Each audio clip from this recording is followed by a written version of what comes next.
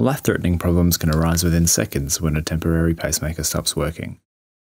This is why it's important that doctors and nurses in the ICU understand these issues and can treat them as quickly as possible. This video will walk you through the common and important issues with temporary pacemakers and what to do about them in an emergency. My name is Josh McCluddy and I'm an ICU registrar based in Melbourne.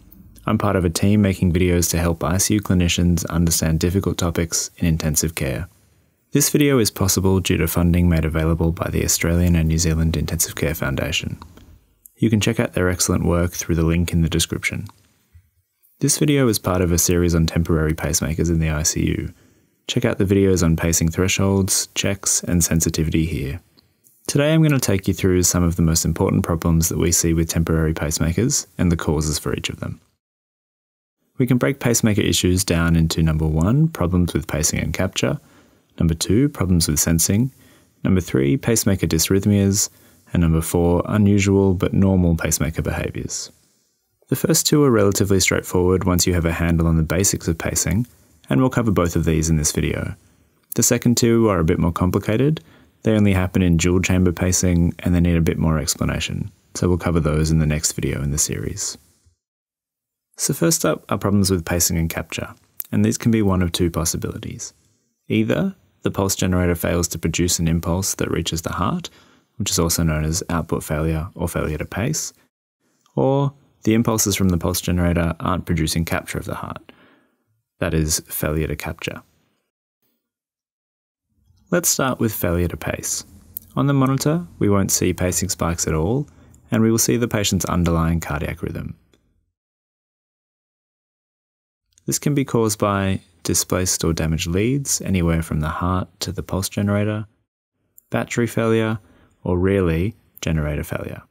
When troubleshooting this, consider ensuring the pulse generator is on and has adequate battery, check the lead connections from the pulse generator all the way back to the patient, and consider changing the pulse generator. Now let's look at failure to capture. The impulse is reaching the myocardium, but not producing capture.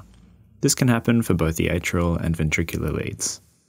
On the monitor, we will see pacing spikes that aren't followed by a P-wave or QRS complex, and we'll see the patient's underlying rhythm. This can happen intermittently, which is called intermittent failure to capture. The mechanism behind failure to capture is usually changing thresholds of the myocardium, which can be due to many factors like change in electrolyte levels, acidosis, hypoxia, ischemia, and antiarrhythmic drugs. Dislodged leads can also cause failure to capture as the impulse reaches the end of the pacing wire but isn't transferred to the myocardium. When troubleshooting this, consider immediately turning the output up until capture is regained, then performing a pacing check if the patient is stable. Further investigation should then be done looking for the cause. In an emergency, remember the pulse generator has a button for emergency pacing. This is the DOO button at the top. This switches to asynchronous pacing and turns the output up to maximum.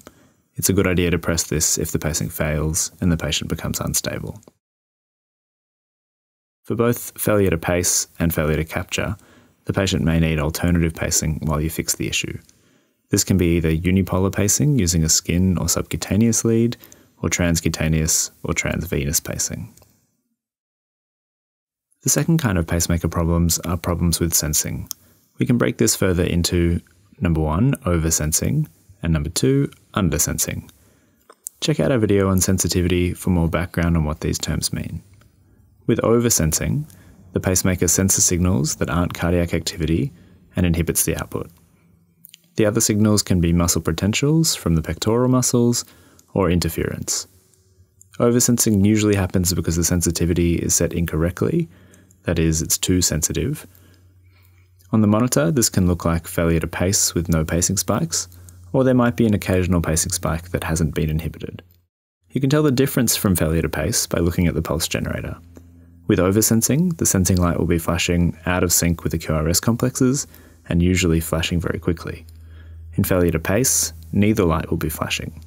When troubleshooting this, if the patient is stable, perform a pacing check and set the sensitivity appropriately, that is, make it less sensitive.